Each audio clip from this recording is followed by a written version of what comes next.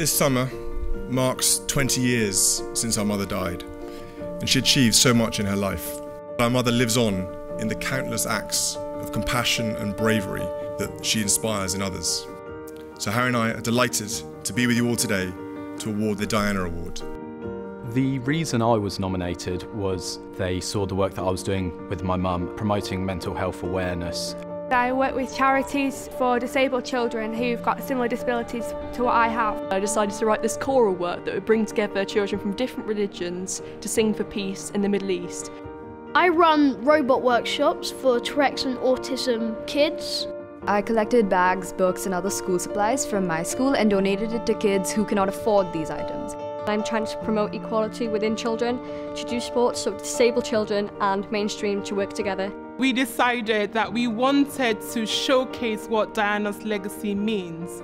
We wanted to showcase young people who embody those qualities of kindness, compassion and service to others. When I received the Diana Award, I kind of just went on my bed and jumped for like 30 minutes. And then I kind of came back down and I still couldn't process it. I was ecstatic and I'm really still trying to process it. It took me about 2 to 3 days to realize what happened, and yeah, it was so amazing. I see everyone is very excited, they're emotional, like they're nervous. The Diana Award shows us so clearly how young people have the immense capacity for leadership, innovation, inspiration, and service.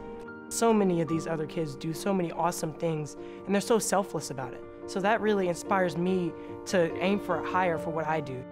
This means everything to me, to show people what I can do personally and show them I can break barriers. It's just such an honor to be associated with a name like Princess Diana's. She's my role model.